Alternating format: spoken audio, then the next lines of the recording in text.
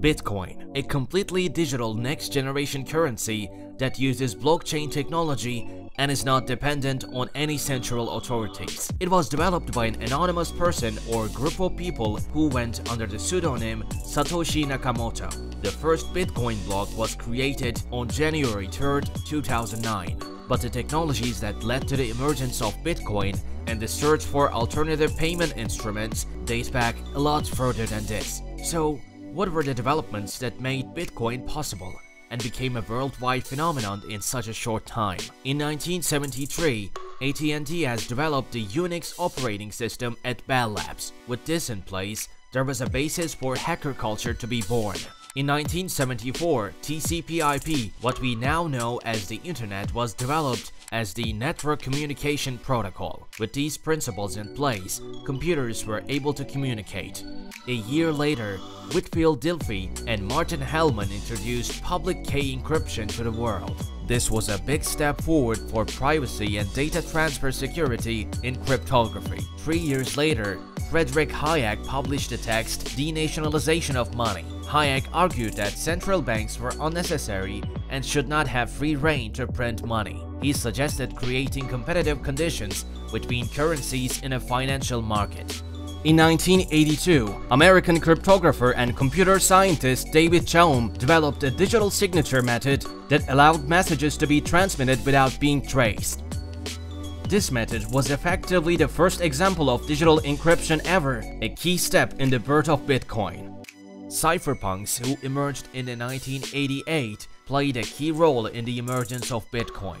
That year, Timothy C. May published the crypto-anarchist Manifesto. May had foreseen the future of information technology. He argued that without the need for real names or identification information, anyone could communicate digitally. Signing off, arise, you have nothing to lose but your barbed wire fences. In 1989, David Chaum developed DigiCash, one of the first cryptocurrency experiments. He had created an alternative payment network using computers and the internet. DigiCash, the ancestor of digital currencies, was an online alternative for regular payments.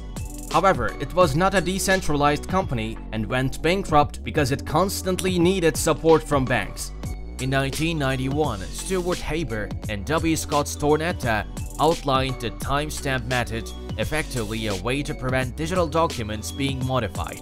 The system stored documents in an encrypted, secure blockchain. At the time, this technology was not used, and its patent expired 4 years before Bitcoin's emergence. The World Wide Web becomes publicly accessible in 1991. The cypherpunks began their collaboration in San Francisco the same year.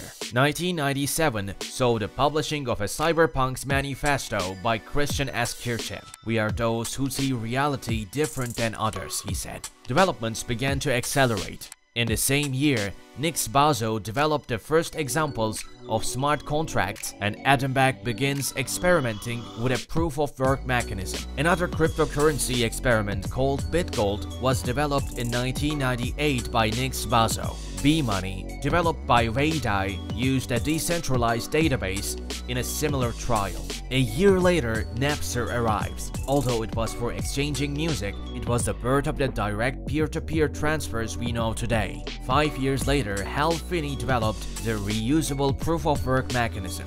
This made verification far more secure. His proposal was extremely close to the actual method used for Bitcoin.